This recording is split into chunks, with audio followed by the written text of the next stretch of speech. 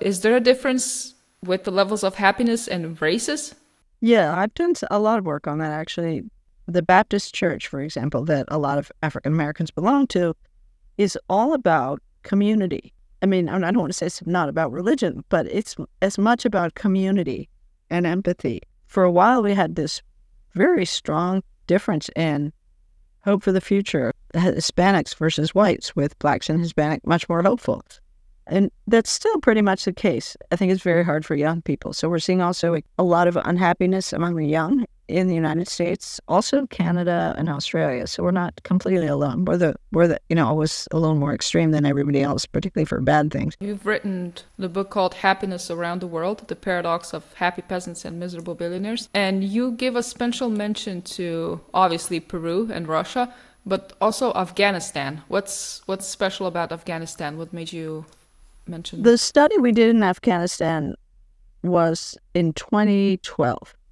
So Afghanistan is, as you know, a very poor and tortured place, but it is really tortured now. I mean, since the Taliban's taken over, I don't think we would find the same thing anymore. But what happened in Afghanistan in our study was we found that, at least in terms of contentment, that sort of experience-based happiness, positive mood element of happiness, people in Afghanistan smiled as often as people in Cuba, which is generally Latin American culture kind of place.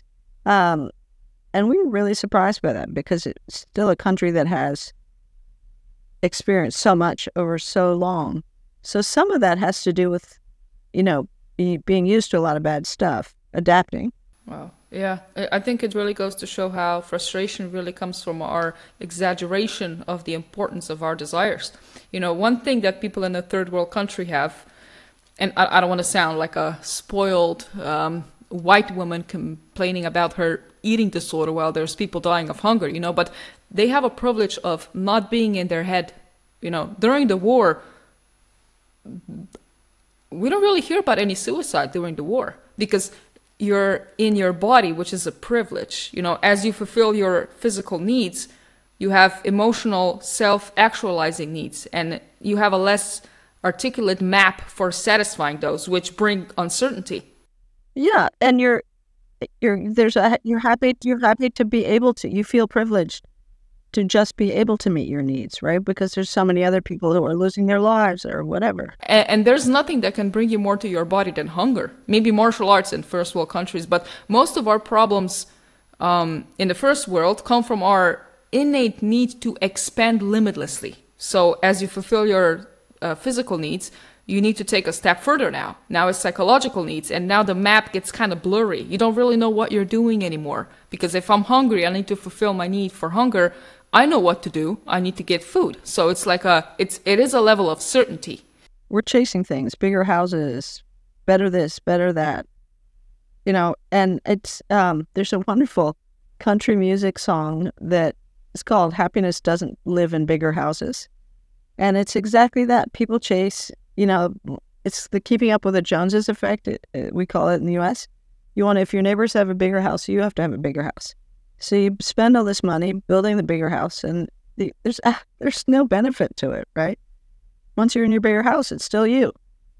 I mean, obviously, a lot of it has to do with social media. Yeah, well, social media exacerbates. I think social media gets too much blame. I think, yes, young kids are not prepared for it. And I totally agree with you. It's got all kinds of negative effects. But it's a little bit like COVID not being responsible for every mental health problem we've ever had, which the tendency is to say, oh, this came with COVID. And it actually didn't all come with COVID. There was a lot of adaptation. And the kind of behaviors or emotions that you talked about as when you're in a war, people who were doing okay during COVID felt pretty lucky about it, right? It was the same idea. But social media has this magnifying effect. So clearly there were other things, and there still are other things going on that we don't fully know about.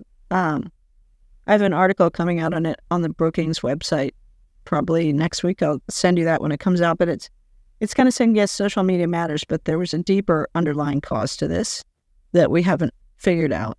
And some of the things we've talked about, this kind of need to always have more, in part, it came out of trying to understand the deaths of despair, which were initially much more concentrated in the white working class, essentially.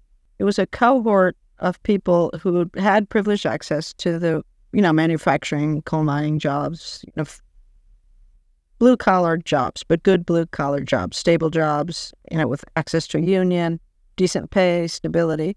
And minorities were traditionally discriminated against.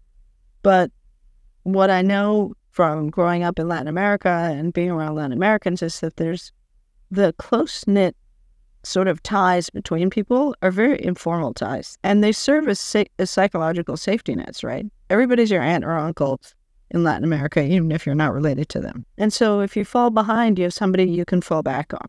And African Americans have very similar kind of close-knit informal ties. When this stoic, hard work, individualistic white working class in the United States lost their jobs, they didn't have a narrative to fall back on, right? It had been, it was like the American dream biting them in the butt. It was like, you work hard, you get ahead. If you fall behind, you're a loser. Well, all of a sudden, they were the losers. And, you talked about not having a narrative. They didn't have an identity anymore. And minorities, in contrast, also lost jobs during the same period. They also have had hard knocks for a lot more of their lives. But minorities had much better coping mechanisms. They were much better multitaskers because they'd always had to be to make it work. And so interestingly enough, now you have this bifurcation where it's minorities, at least at the lower income levels. Minorities in the U.S. are much more likely to believe, for example, in the value of higher education. And low-income whites think it's a waste of time. Part of that's because of the cost. Part of that's because of the new lovely anti-science rhetoric of the right and Trump and his cronies. But part of it is, it was never, for minorities, it was always driven into people that if the education was the only way to get ahead, it was what people couldn't take away from them with discrimination. Versus white working class had a trajectory of finishing high school and having, pretty privileged access to blue-collar jobs.